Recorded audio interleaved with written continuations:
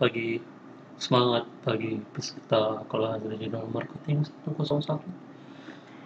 Pada kesempatan kali ini kita akan membahas ya studi kasus tentang website yang sudah berhasil ya mendatangkan atau mendapatkan pelanggan baru secara rutin ya.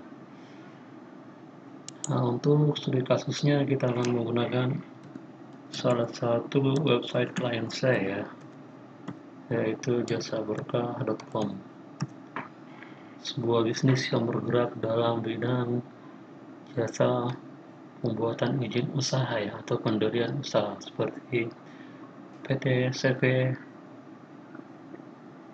unit dagang, UD, dan lain-lain ya. Nah, seperti ini websitenya, jasaberkah.com. Bagian-bagiannya di atas ada toolbar, ada navigasi di sini ada logo, kemudian di sini ada hamburger menu, kemudian di sini untuk call to action-nya ada juga request konsultasi ya, ini via WA. Di sini juga ada tombol WA, di sini juga call to action-nya semua kita arahkan ke WA. Slidernya ada 3 ya, terdiri dari 3 slider. Kemudian di bagian bawah di sini ada sambutan ya, selamat datang. Kemudian ada gambar untuk memperjelas bisnis ini ya, yaitu pengurusan izin usaha. Dan ada pengantarnya, kata pengantarnya sedikit, dia tanda tangan di sini. Ada penawaran spesial ya, promo-promo. Kemudian berikutnya ada harga-harga ya, harga layanan yang disediakan. Kemudian ini mengarahkan ke halaman lain ya. Jadi tipe websitenya single page ya, satu halaman plus nanti halaman yang lain di sini. Jadi kombinasi untuk menu-menu awal ini dia satu halaman aja, mudah ke portofolio. Tapi untuk halaman lainnya ada di menu halaman ini. Nah, seperti itu, ini fitur-fiturnya dia, kelebihannya, dan artikel, dan terakhir footer. Teman-teman untuk bisa mengunjungi ya secara detail, jika yang pelajari bagian-bagian websitenya, ini halamannya ya, semua jasa ada di sini. Kemudian juga ada forum pemesanan nanti. Nah, seperti ini ya, ini semua kontennya jasa yang ditawarkan ya, dibagi tiap-tiap daerah karena harganya beda-beda tiap daerah. Kemudian untuk pemesanan ada forumnya di sini ya, bisa isi forum, bisa juga baik WA. Jika forumnya diisi, ini mengarah langsung ke emailnya klien saya ini ya. Kemudian ada halaman kontak.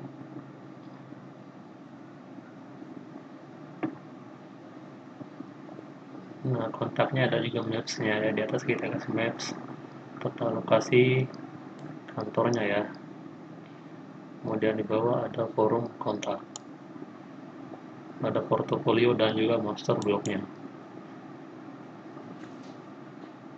Nah, seperti apa pelanggan-pelanggan yang didapatkannya?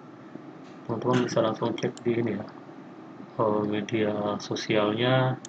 Di sini di Instagram bisa dikunjungi ya, di Instagramnya. Facebook juga ada. Facebooknya kita coba lihat ya, ini Instagramnya ini kita buka Facebooknya ini bagian paling bawah. Nah, ini adalah website saya ya, Customized by Indonesia Digital Marketing. Itu website saya yang buat.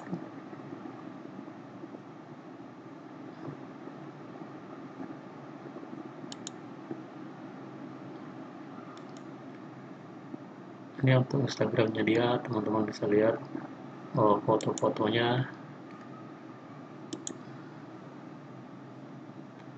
Nah, ini semua ya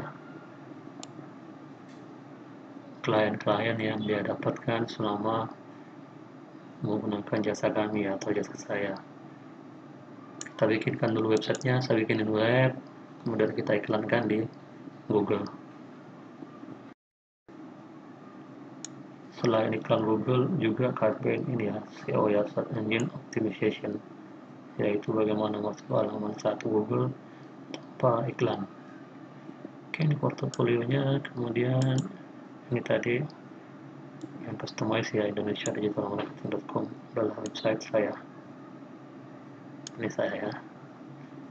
Kemudian jika dilihat di Facebooknya, harusnya ini tadi Facebook ya, masih Instagram.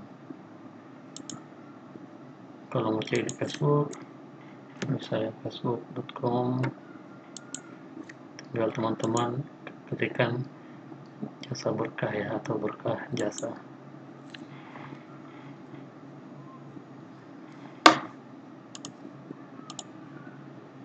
Oke, kemudian cek ya jasa berkah ya, jasa berkah.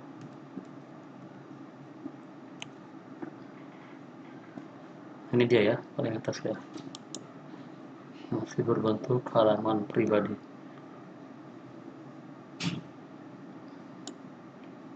Nah, ini teman-teman bisa lihat postingannya ya.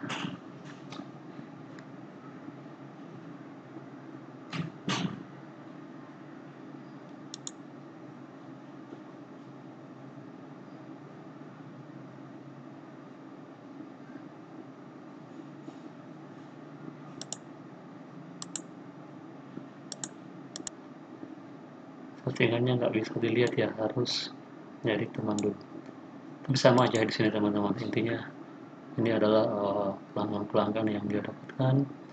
Saya minta bantu di posting untuk Instagram maupun Facebook jika dia mendapat pelanggan baru. Jadi dari website ini kemudian diiklanin di Google dengan baik, dan juga kita jalankan campaign SEO, alhamdulillah rutin mendapatkan pelanggan.